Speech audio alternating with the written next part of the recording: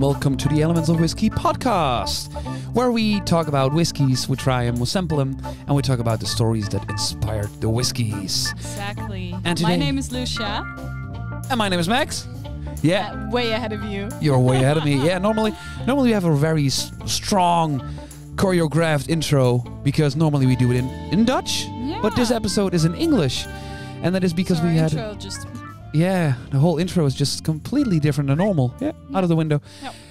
What do we do normally? Normally we have a weekly whiskey podcast where we sample a whiskey, we'll talk about it, and just have a great time. But there was something very awesome going on, because there was a whiskey festival in IJmuiden, a place in the Netherlands. And it's called Whiskey and Rum at Sea. And you had the amazing opportunity to go there and have an interview with our very special guest for the day. Yes, we were talking about no one less than Graham Coull, current master distiller at Dingle Distillery. Yes. And we thought, like, okay, the whole interview is in English, so why not just make a small special episode completely in English for our English-speaking audience at home? Max, so, yeah. Which whiskey are we sampling? Yes, that's a funny story, because during the interview we are trying 3 different whiskies. The first one we're trying was the Dingle single malt, the first whiskey in the core range. Then we sampled the batch number 6, the latest release within the whole batch series, 100% matured on port casks. Very, very special whiskey that we had, and the one that Lucia has in her glass currently. And the last one that I sadly don't have here at the moment, but we have a very great placeholder. But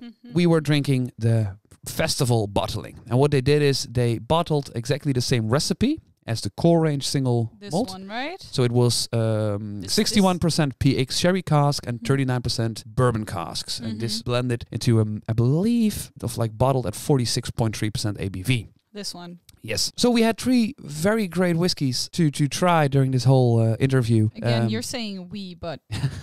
You mean you. Yeah, sorry. So, ladies and gentlemen, without further ado, we go straight back to Whiskey and Rum at Sea just a few hours before all doors opened and all the people came in and enjoying the whiskeys. And we sat down with no one less than Graham Coull.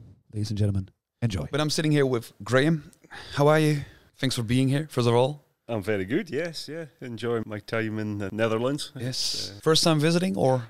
Second time, but the first time was only briefly. We were in Amsterdam for a weekend, a wet weekend in February it was. Yes. So we saw quite a lot of the pubs and restaurants, but not mostly so the inside. Mostly inside. It was very wet, I remember. But you're currently living in Ireland? Of course, near Dingle, I imagine. Yes, living in Dingle. Okay. Made the move across. Dingle is from Scotland, if nobody's picked up the accent. It's not an Irish one, yes. But it's definitely Scottish. So we moved across almost 2 years ago now.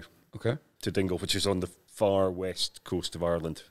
Almost as far as you can go. And before we talk about Dingle, I'm really excited. Like, you have been working in the whiskey industry for 25 years, if I remember correctly. Yeah, before 25 plus 2 now. So okay. So 25 in Scotch whiskey, and then 2 years in Irish. So. And where have you been working before?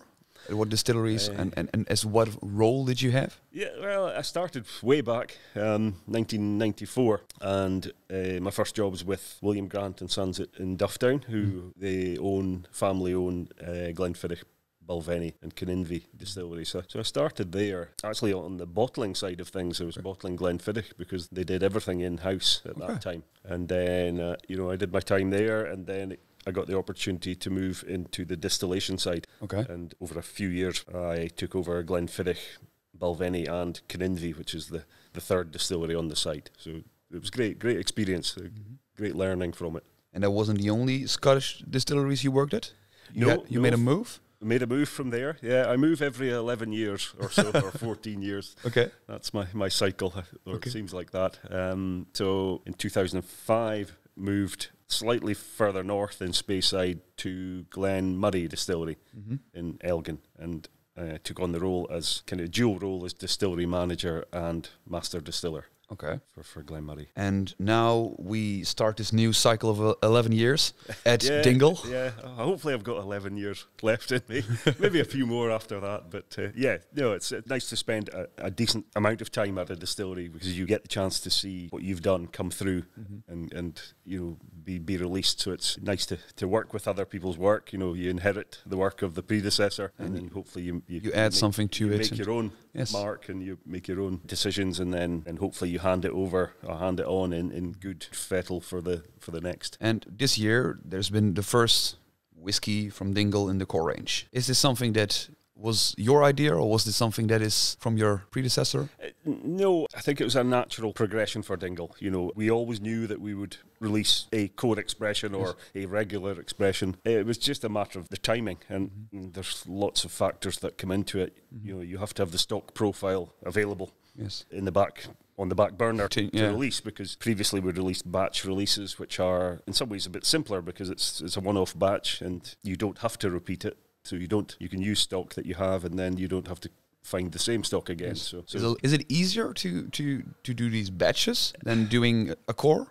From a whiskey release point of view, well, from a production and construction point of view, it's maybe easier. You don't have to have that long-term planning. But on the other hand, it's fairly work-intensive to keep changing batches all the time. And down the chain, you're working with your suppliers and your customers. To chop and change all the time creates a lot of work downstream of the distillery. So it's nice to have, but it's also nice for Dingle to make its mark and put a whiskey out there that is there for the future. I think we use the phrase "here to stay," so it's here to stay. It will evolve, but certainly I would say maybe 3-4 years of this core expression, and then we'll maybe tweak a little bit, some tweaks or twists to it. I'm really excited. You saying like it's here to stay, so let's try it. At least that's what I. Yes. Luckily enough, I have one to hand. So this is the Dingle single malt, as we call it. So it's very simple. It has no other name apart from that. And we changed the packaging. We'll maybe see later the batch releases that we've done up till now. But this was quite a change to us. A big bold blue label and something to stand out. And it's got the Wren man on the front, our symbol. So And what does the symbol stand for? Well, he's got a checkered history. In the past, a kind of spiritual festival, they would go and chase the bird, the wren, and catch the wren because they thought it was associated with evil spirits. Okay. So they would dress up, and it's kind of evolved. And Dingle Town is one of the few places that still celebrate it on the 26th of December. They dress up and then go round the town, and it's another Irish excuse for celebration. Party, yeah. Which they're very good at. So. But it's a lovely symbol of Dingle, and it does help the bottle stand out.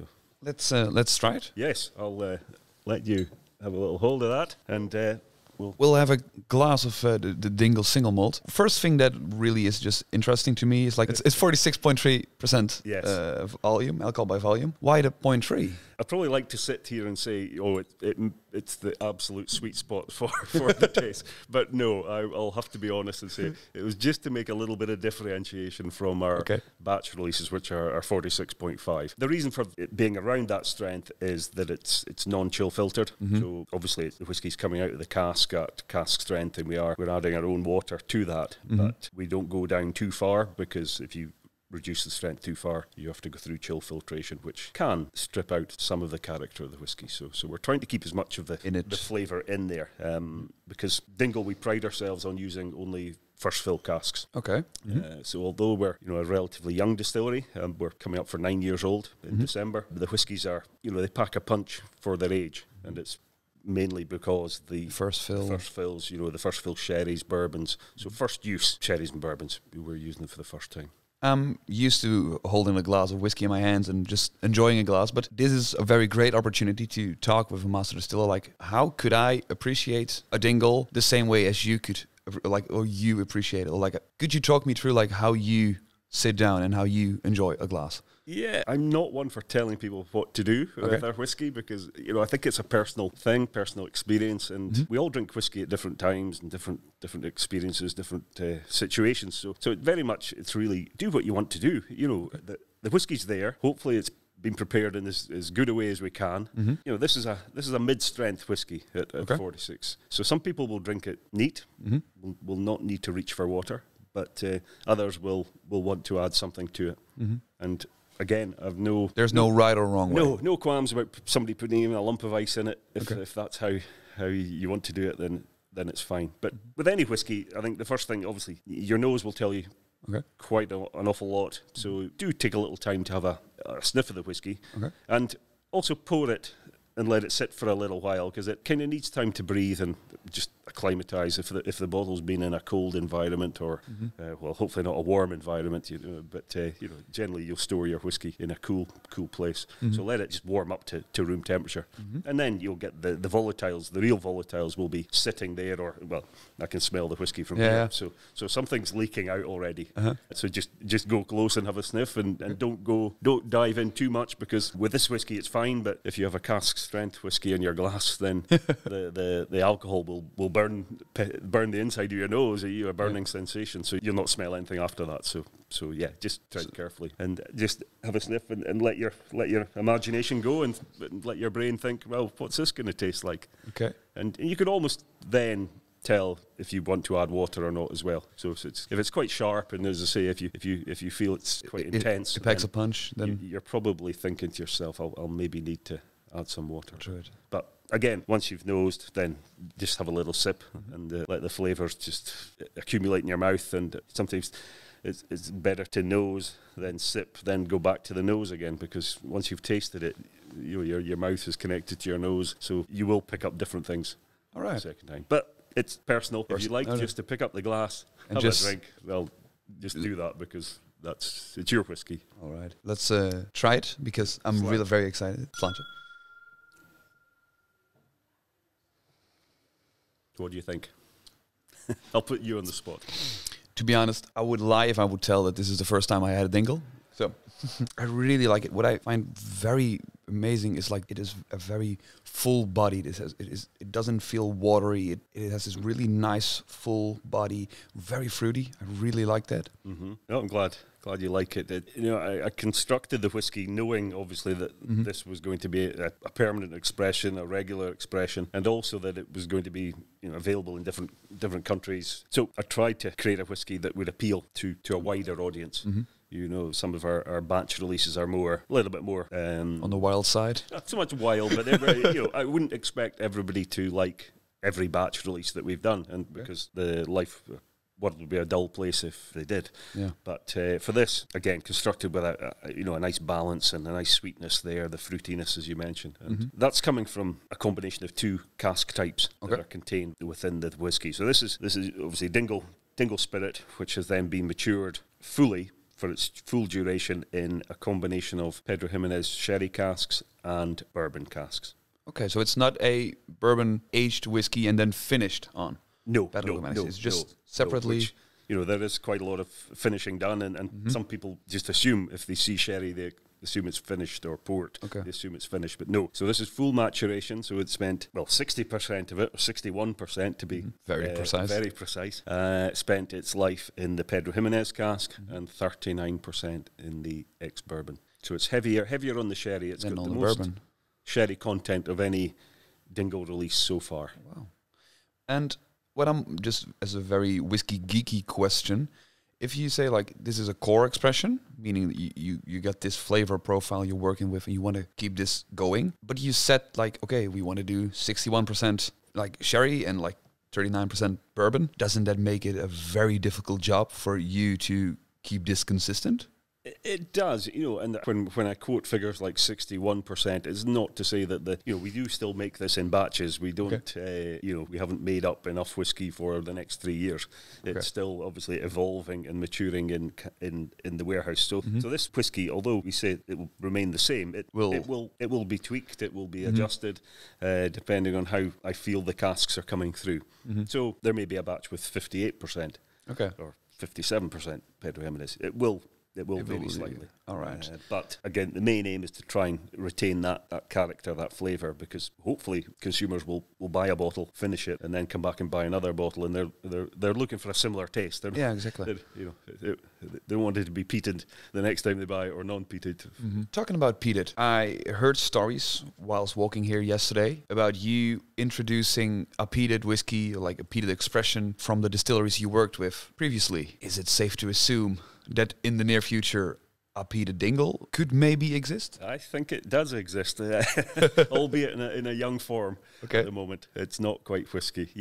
No. When I joined Dingle, I was fortunate to be given a very free hand to do what I wanted with the spirit and the whiskey. So we've now made peated spirit twice. So 2 years ago, and then this year we made a second batch of the peated spirit. So maybe, in, let's say, 3, 4, 5 years, you might see some of that being released as young dingle. And we're talking like a single malt, like a peated dingle, the obvious like Irish whiskey that you probably previously couldn't try.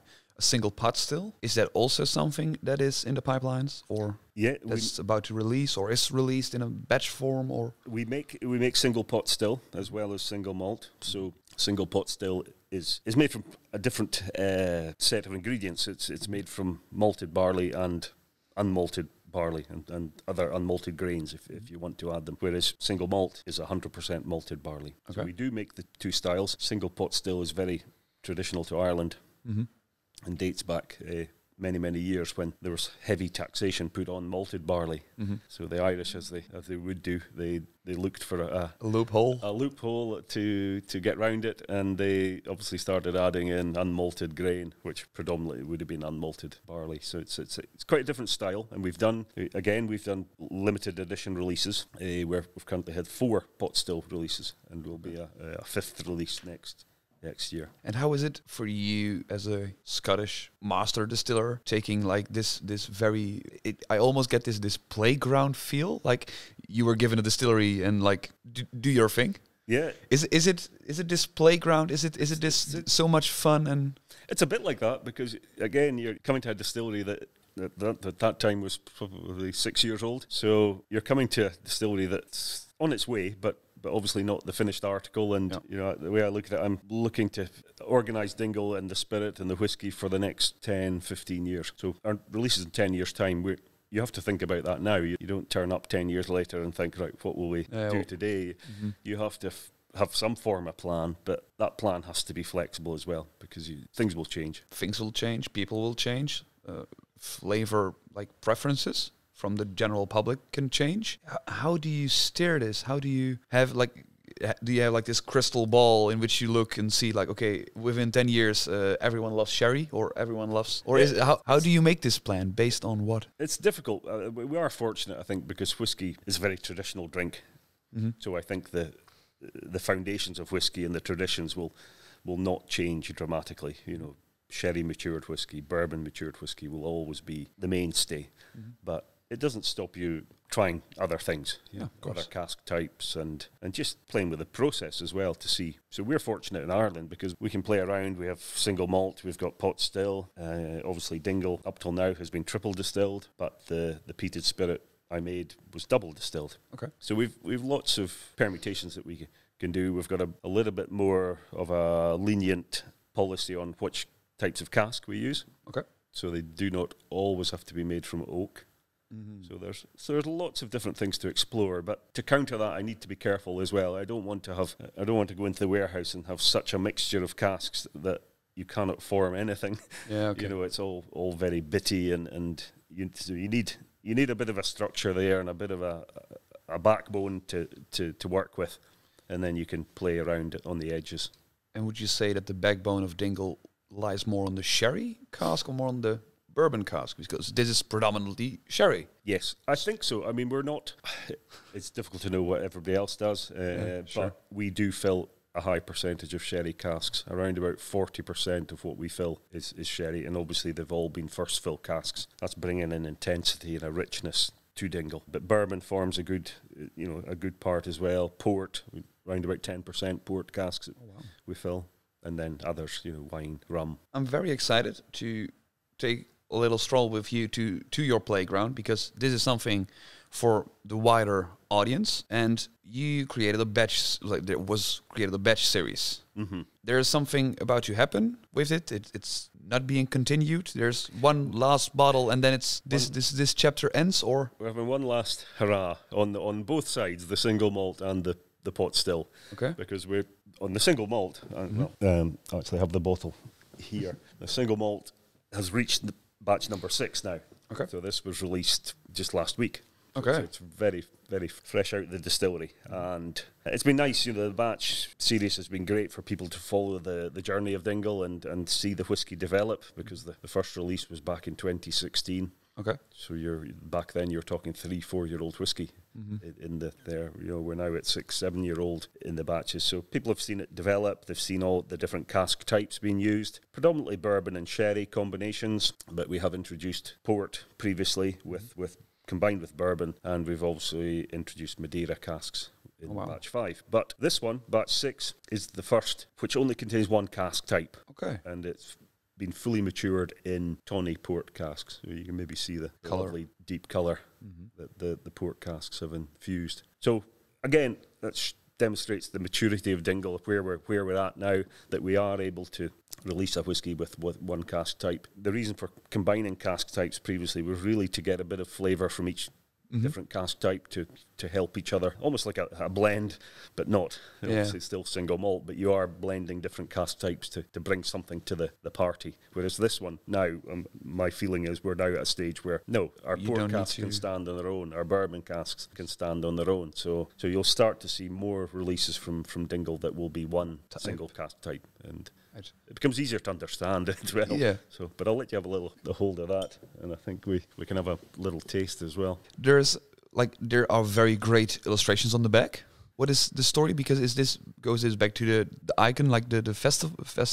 Yes, it's a long story, which I'll try and be concise. But our founder of the distillery was a gentleman called Oliver Hughes. Unfortunately, he passed away in 2016. But it was his passion for Dingle. Even long before the distillery started in 2012, he would visit Dingle on his holidays and brought family down. So Oliver had strong connections with Dingle, and when he always wanted to build a distillery. The previous business, which is still going, was a brewery and pubs in Dublin. But he had this great idea to build a distillery, and the easy option would have been to build it in Dublin, where they had their infrastructure.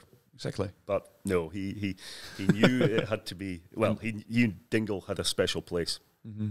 And the artwork on the back is a local artist. Liam O'Neill, yes. So again, we have what we call founding fathers who invested in the distillery at the beginning. They bought casks or gave money to the distillery. And Liam O'Neill is a founding father, but he's also a very talented. Yeah, we'll try to add the picture in so that people can see it at home. Yeah. I'm wondering, like, you moved to Dingle, the town, because maybe not very clear for everyone, but Dingle is the name for the distillery, but it's named after the town it's founded in. That's right, Dingle town. It's a small fishing town on what is called the Dingle Peninsula. So the peninsula stretches out into the Atlantic. It takes you about an hour to drive from the start of the peninsula to get to the far tip. Okay. So it's and there are only 2 roads in and out. So, okay. So once you're on the peninsula, once you're in Dingle, you're there to stay. Okay. For a while anyway. And it's a beautiful part of the world. You've got lovely beaches. You've got the mountains as well. And you can capture all of Ireland in that one peninsula. Beautiful place. And do you miss Scotland, or do you say, like, no, I'm so living life to the fullest in this little peninsula, on this little peninsula? No, I mean, obviously it was strange times recently, and that made you think about everything. Yeah. But no, I think we're both happy. My wife obviously moved with me and works.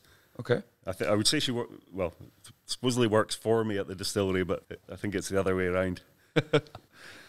So so it was a joint decision. Obviously, you don't do it on your own. Go that far west, because basically, if you jump in the sea and start swimming, you'll end up in New York. So that's how far across we are. And could you describe Dingle? Like, how is it to paint me a picture? Like, if we would visit Dingle, the distillery, in person instead of sitting here. Okay, so Dingle has a population of around about 2,000 people. Okay. If you can imagine a town near you that size. Yeah. It's a fishing town, and it's positioned on a bay, Dingle Bay. It's a very popular tourist town, so the 2,000 population, normal, natural population probably becomes around 50,000. People do come to Dingle. It's a great weekend place to visit, but people will come for longer as well. There are around about 30 pubs in Dingle, so that describes what the social life is like.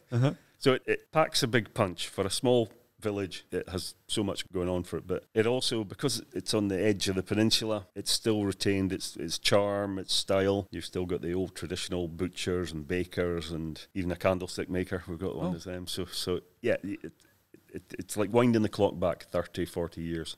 Really interesting. I'm grabbing a glass because the batch number 6. Yes, so this is I say it's a full maturation tawny port. Just checking behind me to see it's 46.5. Yes. So that's where's the batches, That's why like that. Okay. And so this will be the final one. So there will be no batch 7. Okay. So some people, who followed the Dingle journey, will have all the batches right through from 1 to 6. So it's a nice thing to have. But it's nicer to have in a glass. Even nicer to open it and drink it. So, and that's the great thing. We're starting to see more people actually drink Dingle, because the problem with new distilleries, at the beginning, their first release or couple of releases become very collectible, because generally they're small scale releases. So it's nice to get beyond that and just be recognised as a distillery and a whiskey that you'll open and drink rather than put in the cupboard. And if we're looking like at these extreme bottles of whiskey that are a few thousand pounds to a bottle, is it something that you say, like, I really appreciate doing stuff like that, like making a 35 or 40 or 50-year-old Dingle? Is it something that you would consider doing? It's nice to do. In my previous at Glenmurray, I was fortunate to be able to work with some very old whiskies, and just the history of them, because it's not, it wasn't my whiskey, it was my predecessor, Ed Dodson, the distillery manager, master distiller for Glenmurray. He laid down the spirit, or even the manager before him. So you're really, there's so much history in that bottle when you bottle out an old whiskey. But from a money point of view, I have no issue with people spending that kind of money or keeping the bottles if they want to. You do what you want in life. You spend your money on what you like, and some people buy big flash cars, and other people buy 50-year-old whiskies. Yeah. And exactly. Okay. So who's to tell you what to do? And back to the port cask. It smells amazing. I haven't had a sip yet. I've jumped in, sorry. Yeah, no. But guide me through, is because there's a lot to unpack in here. It's one to take time over. It's not one to drink during an interview. You kind of need to sit with it, and there's so many nuances of flavour. You've got the fruity character, the sweet wine characters coming through, and you've obviously got the traditional Dingle spirit character, which this whiskey around about 7 years old, 6 to 7 years old. So you still retain some of that lovely spirit, the freshness of the spirit, the citrusy side of things as well. But it's all about balance. You can put whiskey or spirit into casks, and the cask can overpower the spirit. Yeah. Or the other way around. If the cask has been used too often, then it won't. The spirit will never get anything back from the wood. So working with good casks is great. You're giving yourself the best start, best opportunity, and then it's just a case of just trying to choose that sweet spot when to release. Because this whiskey, we're releasing this now. Come back, obviously still have some port casks in the warehouse. We don't use them all. So come back. It'd be nice to come back in 6 years' time and maybe release a full maturation port. Yeah. And then you're comparing. There'll be 2 different whiskies. Yes. But there are very interesting spices in the aftertaste. There's so much going on, and then I'm sitting here and I'm like, I need to do 2 things. I need to focus on what you're telling me, but this isn't an interview whiskey. It isn't at all. It is very great. Let me see. There's not all the bottles, I believe. There were measurements, and I believe on the core it is like on the side there are these purity. It's depths. It's not measurements. Somebody made a joke saying, "Is that do you drink down to the line each time you go into the bottle?" Okay, yeah, which you can do if that's what you want to do. But no, it's to demonstrate that we have our water source is from the well, which I believe is 240 feet It says on the bottle, so it must be true. It must be true, yeah. I've not been down to test whether it is that deep, but it is certainly deep. And we, so it's all about the Dingle story. Everything's local. We do everything. I wouldn't say we do everything as efficiently as we should or could, but we obviously make our own spirit, which in Ireland at the moment you will see distilleries releasing whiskey that they've bought in and release, which is a way of keeping their business model going. But Dingle have never gone down that route. We're fortunate we've very successful gin and vodka, so they were the mainstays in the early years, but we've been lucky to do that. And you say like you try to do as much yourself, but maybe not as efficient. Is it literally like from grain to bottling to labeling? Is everything done at the facility, or how everything's done at the facility? And just to give an example, I don't. If people understand the whiskey making process, the first stage is mashing in the mash tun. Yeah. Now, most mash tuns have a rake inside and an arm that will clear the grain at the end, the spent grain, but ours doesn't. So our lads, as we call them, and lads in Ireland are male or female. Yeah, okay. You are a lad. We're all lads in Ireland. They have to jump in to the mash tun and dig out our 1 ton mash. So you can imagine this is the temperature is 60 degrees, and you've got 1 ton of hot steaming grain to dig out, shovel out a hole in the side of the mash tun. That's probably the best example of what we do. And is it because it feels the most authentic? Does it feel good to do it this way, or has it a practical reason? I think the lads again probably would disagree. Be quite happy never to do it ever again, but it's more circumstance. When they built the distillery, we had no big funding behind us. Say there was the Founding Fathers program where people invested. So money there was not unlimited amount of money. Yeah. And they looked at the mash tun can be a very expensive piece of equipment, even if it's small. You could be looking at 200,000, 300,000 euros. Yeah, okay. But our wooden mash tun probably cost 20,000 euros. So it was more out of necessity, but it's part of the distillery now, and I won't say we'll have that mash tun forever, but at least for a few. There'll always be the memories of the. It's not here to stay. It's not. No. It'll probably get converted into a hot tub or something like that, which would be pretty good. Is it like, have you been hands-on with like every single part yourself? I do get involved. It's that kind of place. You have to dive in and help, but I think most people, I'm probably a hindrance when I get involved. You also bottle on site and labels. Like, is it hand labeled? We have we bottle. Yeah. We obviously we make the spirit, we fill it into cask. We mature at the distillery or just close by to the distillery. We then prepare the spirit for bottling and we bottle. So we have an automatic labeler as such, but the bottles are filled by hand. They put onto the filler and taken off, and the corks are pushed in by hand. Capsule put on. So that's where I say we're not as efficient as we could be, but our ethos is that we're seen as quite an important employer in Dingle. Dingle is a very seasonal town, so for us to be operating the distillery 365 days a year, we offer employment to people that wasn't there before. So and on. Like employment for how many people? Like how many people are involved at Dingle? At the peak time, if you look at the wider Dingle with our sales, marketing, and people, you probably around about 30 people involved. Oh, wow, maybe more. When we're doing lots of tours and visitors to the distillery, you could have 30, 35 staff involved in the organisation, which is big for a. Big for a small distillery. And also big for a very small town. Exactly, because like everything's moving on, and the traditional industries are not as strong as they were. The fishing is fading away, and so there's not much else. There's agriculture, farming, but again, that's becoming more or less labour intensive. So there's less opportunities. So it's good. It's good for the youngsters mainly.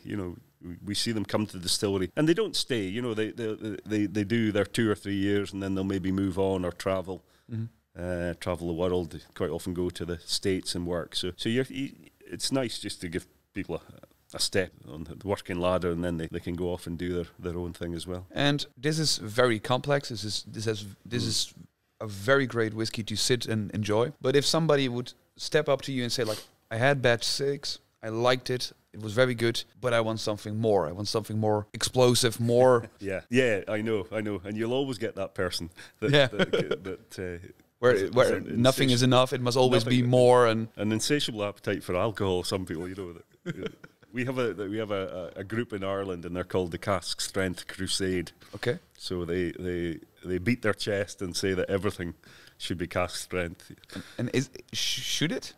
No, not for me. No. It for me, cask strength whiskies will always be unique, and for those that understand them, because it's not to everybody's taste. They're very, very strong, and you have to add water, and it becomes quite a tricky experience to drink the whiskey rather than just sitting back, enjoying and having a glass. But there's a place for cask strength, but not for the whole world. We'd be falling about dangerously if everyone would enjoy it. Yeah. But walk me through. I've seen people malting, mashing. I've seen everything. There's just one thing I never saw in person, and that is somebody actually blending different casks together to make one product. How does that work for you? Like, how is it? Yeah, we're still quite very small scale. Our batch releases, or our even core expression Dingle single malt, we make it up in around about 20 to 30 cask batches. So there's not that many casks going in, but before that, what I'll do is sample each cask, and then you can play around in almost a laboratory scale. So you play with the quantities and adjust and see what kind of recipe you want to go for. And then you jump ahead and you do it on the large scale. Okay. And then reassess. So you maybe tweak it slightly. So with the single malt expression, I said 61 sherry, 39 bourbon. You may be very close to that, but you might think, no, it's maybe slightly lacking on the sherry, or maybe the sherry's a little too dominant. So you just add one more bourbon cask to it and play that way. But it's like, if you're saying like I'm playing with, you are actually playing with a whole cask. You generally are. You can work with part casks, but when you're up to that quantity, generally you can work with the whole cask. And as I said, you're not there. We're not creating blended whiskey. No. Blended whiskey consumers are looking for absolute same thing every time, little variation. With single malt, you're allowed a little bit of leeway, because that's the nature of single malt. No two barrels will be the same. So you can never create the same whiskey again. Is it so? But are these types, like if I take two casks and I fill them with exactly the same spirit and exactly the same place in the warehouse, can they change this dramatically? It wouldn't be dramatic. It would be subtle. Okay. But even two bourbon casks, which bourbon casks are probably the most consistent casks to work with. They're uniform size, they're generally uniformly made, they're charred on the inside to a uniform standard. Right. But all these things have variables. And 6 bourbon casks filled on one day, come back 10 years later, and there'll be slight differences. Okay. Might be sweeter on one might be sweeter on the nose, one might be drier, one might just have a bit more vanilla. So they're all subtle. But then when you start to mix more casks together, then you're smoothing out any edges that may be there, and the whiskey becomes more uniform. And that's basically your job. That's what you are. That's it, really. It's to get it right at the beginning. So make the spirit and put it into the casks that I think we'll need, and then at the end select the casks to make the best whiskies we can. Okay, I'm excited. We don't have water by hand. That's the only downside currently, but I've heard like you have been, like Dingle has been making the festival bottling for like whiskey and rum aan zee, and it's the first Irish festival bottling in the Netherlands ever, so that's quite exciting. It's at cask strength, so it's a hefty beast, to say at least. What can we expect for like this festival bottling? How did you go on like picking a cask? How did this happen? So this, as you say, this is I didn't know it was the first Irish whiskey festival bottling, but it's the first for Dingle to do something like this. We have released our batches, we're releasing our Dingle single malt, but this is our first venture into a very limited release. There's only 300 bottles. Oh. And not that it adds to the taste, but it's the first one that has my signature on it as well. Okay. So it's signed on the front. But no, apart from that, it's been a pleasure to do something like this, because it attracts a different bit of attention for the distillery and creates interest in a different way. So to create the whiskey, or to select the whiskey that's inside the bottle, I made a decision that it would be nice to let people taste the single malt release in its natural form, cask strength. Okay. So this is what you have in here. So this is, again, the combination of Pedro Jimenez bourbon cask, but at a cask strength of 60.6%. 6%. Okay, so it's something to prepare for?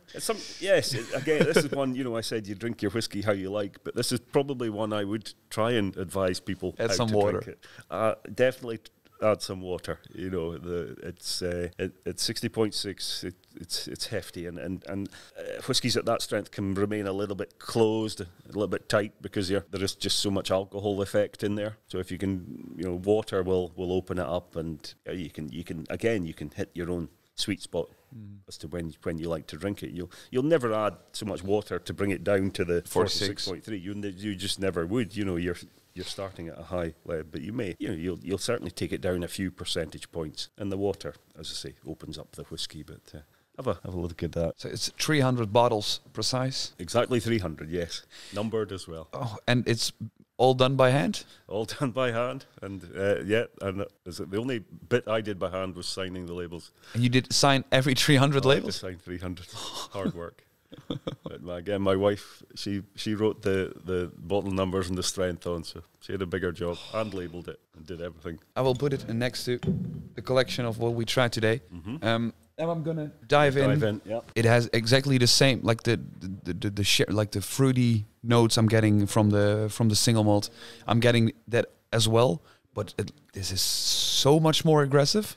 So much more intense. It's almost, if you just think of it in concentration terms, you're almost half as More. strong again. So I think for me the sherry influence is probably even more dominant than previously. It really comes through, and obviously the colour as well is so rich. It's basically everything at Dingle is non-chill filtered, natural color. Yes, non-chill filtered natural colour, and obviously this is now cask strength. So everything you see in the glass is coming from the distillery or the cask. Oh wow! So okay. that's it's distillery spirit made, obviously, and then it's down to the casks after that. And the climate in Dingle is very mild. Okay. And the whiskey matures well because of that. Coming from Scotland, you'd go into the warehouse in the winter, it could be sub-zero for a few weeks. Okay. And the whiskey just does not interact with the wood at that temperature. So in Dingle, it doesn't drop below 5 degrees in the winter. Oh wow! Okay. It is more consistent. I would say so. It's certainly maturing at a faster rate than in Scotland. So that's one up for Irish whiskey. Okay. Nah. It all helps us though, because again, releasing whiskies at younger age, you want to give it the best shot, and it's the first fill casks, the consistent maturation. It all comes together, hopefully, in the taste. I will try it. Yes, but tread carefully. The taste is, I was like, okay, this is very surprisingly mild. And then the aftertaste, After's a killer. everything is okay. Because I kept that in my mouth quite a while, Yeah. and it was very sweet and Yes. very tasty at the front end. And then the once you finish. swallow, it's like, whoa, wow. Then it goes up through you. It's not, no, I shouldn't, you should not drink this at 12 o'clock in the afternoon. Well, it'll be a short day for you if you do. Do all this, You may be in your bed for tea time at this rate, but... How is the best way to experience Dingle? Is it actually visiting the distillery, or is it taking a bottle home and just sitting comfy at home? Will it also transport you a bit? I think if you can at least visit Dingle once in your life, Yeah. because then that is in your head, the memory is there, and drinking whiskey is all about memories and who you drank it with, or where, and what time. So if you can get to Dingle and experience just the town, the peninsula, visit the distillery itself as well, then you can sit at home. And then it's... And just remember getting Is there soaked in the rain in Dingle. Is there a story, like, if you sit here, like in the Netherlands, it's not the same as in Ireland, but if you sit here with a glass of Dingle, like, what is the first memory that springs to mind of you and Dingle? It's a good question. I think it's probably going to one of the local pubs, sitting in there and chatting to the locals, because they're so friendly, and they'll generally give you lots of stories. They're great storytellers. Okay. So you don't need to speak. You can just you just have to listen, and you'll get their whole life story in a pint almost. So yeah, I think it's that. It's just that close community where everybody's friendly and everybody's welcoming, and they'll help you out no matter what you need. And you, like, now you've been living there for 2 years, 2+ years? 2 years, yeah. 2 years, and you feel like, okay, you are so welcome that it's home. It is home, yeah. I look at myself as a whiskey, so I was matured in Scotland for 25 years and I finished in Ireland, so I'm finished in Ireland for 2 years plus, hopefully a bit longer. So I'm really the best of both worlds, I think. I think that is a very great way to end this conversation. Graham, thank you so much for having a chat. Hopefully, everyone who's watching or listening this, they can visit you at the distillery, see you sign another 300 plus labels for a new, hopefully a new bottling. Yeah, no, it'd be great. Open invitation there to anybody to come and see us and share Dingle whiskey in person. Dingle, and you know, hopefully some of you will follow the Dingle journey, because we're only on the first ladder or the rung of the ladder. We've got a long few way steps to go yet, so it's going to be an interesting journey. Is there something that you could tease, like something that, if you say like keep your eyes open for? Oh, gee, keep your eyes open for. I think it's going to it'll be Dingle with a bit of smoke. Yeah. Yeah. All right. I'm looking that forward. Could be a smoking mirror. All right. I'm looking forward to it. It's 3 to 5 years. So you say I'm able to wait for that. But excellent. Graham, thank you so much for your time. And I'm going to sit back and enjoy the glasses that I'm still having. And I wish you a great stay in the Netherlands. Thank you. Thank you. Slanje. Slanje. And we're back in the studio again with Lucia. Hello. How are you? Good. How Did are you enjoy the talk with Graham? Very much. And you are still enjoying your glass of Dingle? Oh my God. Such a drop. Yes. We enjoyed the talk with Graham a lot. And thank you so much for listening to this special episode, our fully English episode about Dingle. Ladies and gentlemen, please, if you like this episode, share it with a friend, put it on Facebook, Instagram, or just send a pigeon to someone. Smoke signal. Also Yeah. very good idea. If you like this content, please follow us on Facebook and Instagram at Elements of Whiskey. Here we post like reviews and also teasers for new episodes. So when there's a next pictures of or pretty bottles. pictures. So if you really like this content, give us a follow, right? What? Yeah, can be so easy. Can be so damn easy. And we will be back next week in Dutch with our regular scheduled episode. Ladies and gentlemen, thank you so much for watching or listening. Listening. And we'll be back in the future with some more content for you guys, completely in English. If you like this and would like to see more on a regular basis, just send us a message. And perhaps we can do some more for you guys. Hopefully. Thank you so much to Graham for having this talk. Thank you so much to Whiskey and Rum at Sea for having us there to host the whole conversation. And thank you, Lucia, for sitting here and enjoying this Dingle. Thank you, Matt. All right. Thank you so much. Until next time.